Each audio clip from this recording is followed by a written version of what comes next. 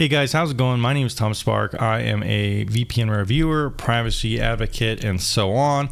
I do reviews on vpntierlist.com. Check out that website if you want to see my top rated VPNs with transparent, verifiable rankings and data on a table on that spreadsheet on that website. If you're kind of interested in protecting your privacy and you don't want to get doxxed, check out a word from one of my top affiliates. This browser tier list is not affiliated with any browser or sponsored by any browser, so you know it's subjective. But if you like this video, you like data driven kind of analysis like this, check out my affiliate and it will help support the channel, and you'll also get some additional privacy benefits. So before we get to the tier list, check that out.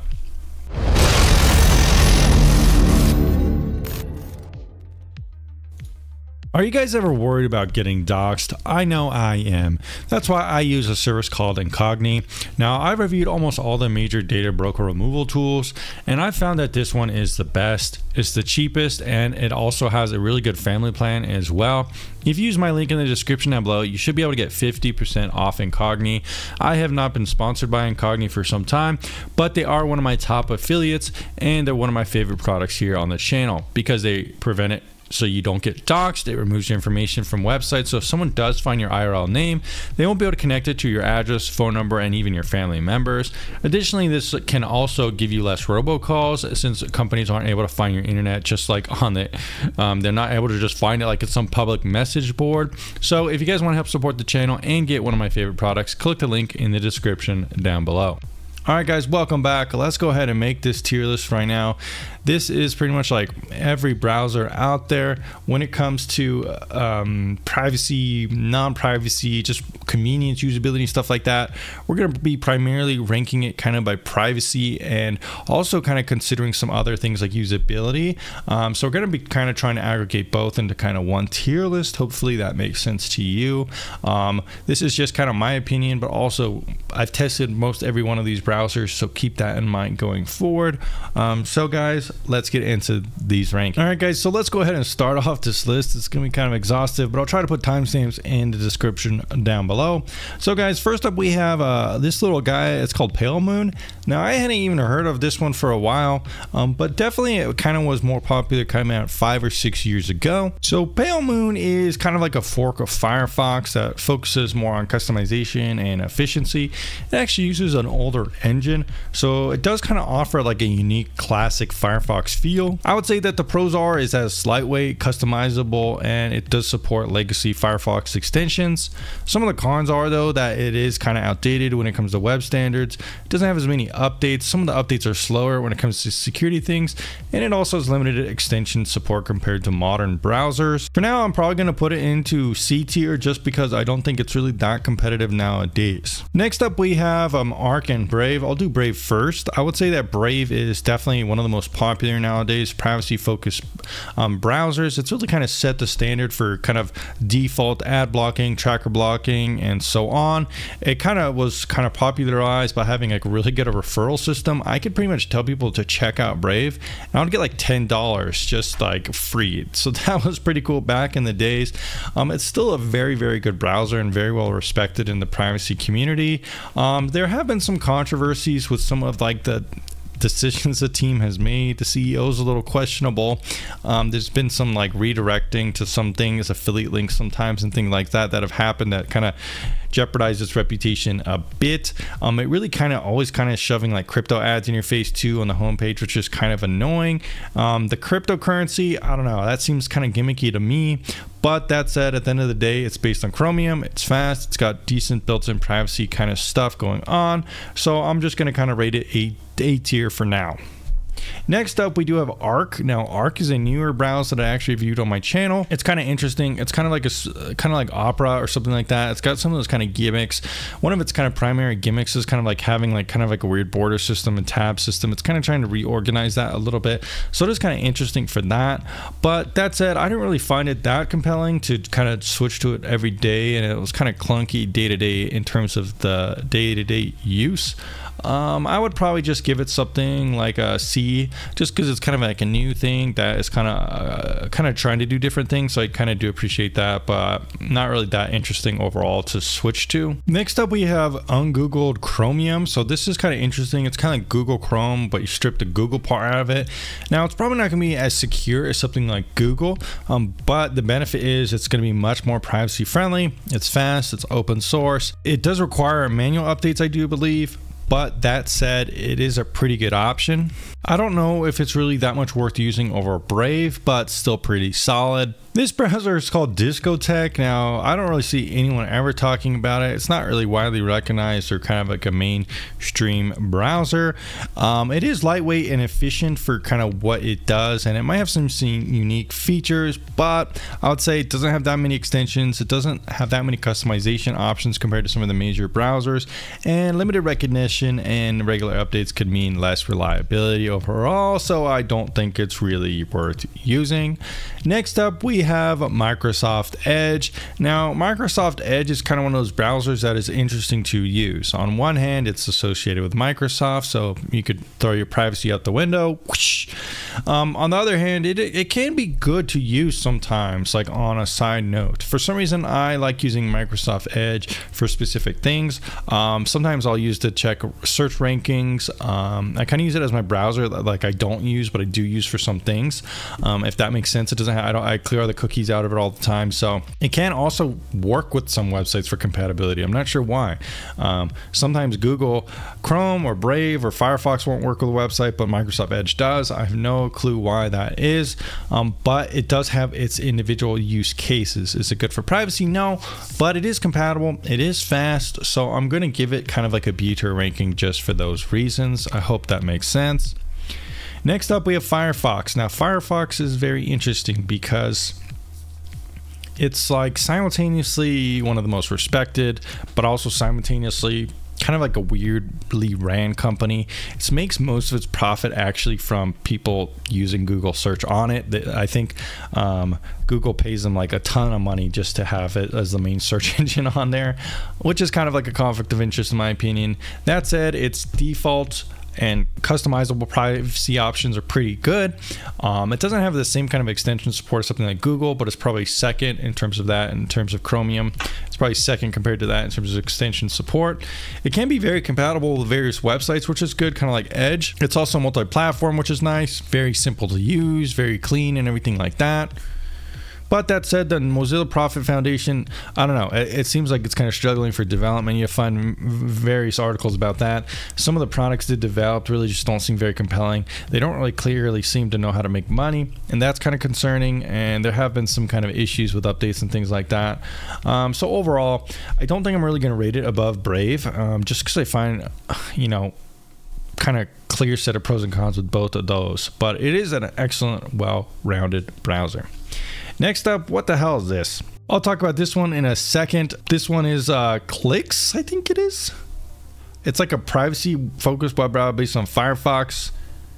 I don't think it's even developed anymore. I think the last time it was developed was like 2020, if I'm right. So I'm just gonna put this in the D tier. Next up, we have Google Chrome. Now this might be controversial in this video. Is it the best for privacy? No, just like Edge. Throw that out the window. Whoosh. However, that's it for compatibility, for extensions, for security, for usability, day-to-day stuff, not privacy related. You know, it's a decent browser. Google Chrome came out and it really took over the industry very, very, very quickly. It kind of threw Firefox into the trash bin. It just took over, and there's a reason why. It's fast, and it has all those things like I said. Is it privacy focused? No, not really, not at all. You might be able to customize it to some extent. You're never going to strip Google out of it like you could with something like Ungoogled Chromium, but for what it is a good browser. It's just not good for privacy. That said, if you use something like Firefox or Brave over Google Chrome, you're going to notice a couple little hiccups along the way. I've noticed that after years and years of using all these different browsers. Google Chrome gives me the least issues. It's not good for privacy. Brave is better for privacy, but every once in a while, I'll have some issues with some websites. It's weird. I don't know. It just kind of happens, and you've probably experienced that too. Same with Firefox. But there you go. Like I said, this list is a combination of privacy aggregated ratings of all the things, not just privacy, not just usability. So there you go. What is this Internet Explorer doing down here? Do people even still use this? I thought Edge had replaced it. It might be like on some old computers. Yikes. It does bring back memories though. So guys, this one is Basilisk. It's like a browser fork of Firefox. Honestly, I don't see anyone talking about this. It was actually developed by the same people who made Palemoon and kind of is more of like a classic Firefox experience. However, very small community, not really updated very often, but if you want like a classic Firefox, you know, there you go, go crazy. I'm going to put it by Palemoon. Next up, we have IceCat and Globus Browser. This one's kind of interesting because it does have a built-in VPN, but I don't really ever see people talking about these either, and there's probably just not going to be as good compared to the bigger user base kind of options. Now we have something called Librewolf, and I actually think Librewolf could be one of the best browsers. Now it's just like Firefox, but kind of less work to customize to privacy. It also has built-in kind of add-ons that are very useful for blocking things. You might need to manually update it, but that's not really a huge issue. It really kind of is the standard for like a built-in kind of good experience. It's kind of like if Brave was based, it's kind of like how Brave is like Chrome, but Librewolf is kind of like Firefox. However, it's like if you took out the crypto component. So there you go. That's kind of interesting to think about. I do think it's one of the best browsers. Let me know down in the comments down below if you believe that Librewolf is one of the best browsers out there. So definitely pretty cool. It's also pretty well recognized and used too. Next up, we have something called Mullvad Browser. Now I see a lot of privacy shields out there. They really like this one, and I can't really blame them in certain ways. That said, it's pretty much just like if you took Librewolf, you disabled any ability to have cookies, you slap Mullvad Browser's name onto it because it is using pretty much Firefox, and then you kind of packaged in Mullvad's branding and kind of like a little proxy that will kind of scramble your traffic. It's not really that much more useful day to day compared to something like Librewolf, besides the fact you can't have cookies and you're going to be logging into websites all the time. So yeah, I just don't really find it that compelling for those reasons. I'm just going to put it into B tier. Next up, we have Opera. Now, Opera is one of those browsers that kind of came out after kind of Google Chrome, and it kind of had like, it was kind of cool. It had a lot of cool like little customization. I liked using it way back in the day, like before 2010, I think. It kind of had like cool little shortcuts you could do with your mouse, like you could draw a circle to refresh and go back and forth. It was kind of like had all those cool little gimmicks, but eventually it kind of got sold, I think, and it had a VPN component, so I think it's kind of associated with China too. So not really compelling. It had a really big advertising. It's got some interesting features, but yeah, honestly, I'm just gonna put it into C tier. I just don't really think it's that compelling or good for privacy, and doesn't really offer anything besides kind of gimmicks. Kind of like Arc Browser, really, to be honest. You know, you might even put them like that. So there you go. Now Safari. Safari is used on Apple devices. It's not available on anything else, which is annoying. On those devices, it does present a decent experience. That said, I haven't found it as good as something like Brave to do ad blocking and so forth. It's more privacy oriented than something like probably like Edge or Google Chrome. I don't know if it's quite as usable as those ones. You will run into a little bit more issues with various things. But at the end of the day, for those devices, it's an okay option as it is. Next up, we have something like Samsung Browser. Now this one is interesting on Samsung devices because it's really good built-in dark mode. Ad blocking doesn't really do anything more than Safari. It's not as competitive or as compelling as something like Brave when it comes to ad blocking, but the dark mode is very good. So if you like dark mode, there you go. The UI is also not bad either on those devices. Why is Ungoogled Chromium here? We already did this. Let's get rid of that. What the hell is this? Next up, we have something like Tor Browser. Now this one is going to be very similar to Mullvad Browser. Honestly, Mullvad worked with Tor to make Mullvad Browser, but Tor isn't really that similar to Mullvad Browser. Tor is like a new browser that doesn't save anything. It's like completely anonymous. It's routed through the Tor network and so forth. A lot of websites will make it so you can't log in. They don't like when you use it. Day-to-day use is not that good.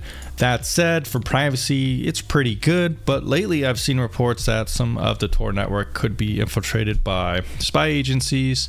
So I don't know, it's just not that compelling to me. I haven't ever used it day-to-day. It's slow as well. So the privacy community likes to shill it all the time, say, hey, don't use VPNs, use this browser, when a VPN and a browser are vastly different things. And there you go. So that's just my opinion. This one I looked up, it's called SeaMonkey. I've honestly never heard anyone talk about this at all. And same with these ones. Let's just put these down here. Let me know if you guys have any opinions about these as well, because if I haven't heard of them, chances are you haven't either, and chances are they're not really doing anything interesting. All right, guys, this is my final rankings for this tier list. It's a combination of privacy, kind of aggregating everything into a tier list, valuing usability, privacy, and just multi-platform ability as well. I think Librewolf prevents probably the most built-in default privacy settings for a very usable browser. Something like Chrome is not very privacy friendly, but it's extremely usable, very fast, and kind of the de facto option that started off the Chromium phase. Something like Brave is also very good if you want to use something like Chrome, but you want a lot more privacy and stuff like that. It does kind of, it's not as compatible in some ways. It does have a lot of annoying gimmicks like crypto and stuff like that. Firefox is also very good. It's kind of like Librewolf. It's maybe a little bit more easier to use, but you have to customize it a little bit more to get some of that default kind of privacy. Now, if you want to check out some of the other ones, Ungoogled Chromium is probably good as well. I might kind of switch that to there. I do think it's better than something like Mullvad Browser, but these are probably going to be my final rankings here. So guys, let me know what you think down in the description down below of this ranking system. Now remember, I'm not just rating this for privacy, because that's not the only component you should consider when using a web browser. So let me know what you think in the description down below. Thanks for checking out my affiliate. If you like this video, stick around for more tier lists on the channel very soon.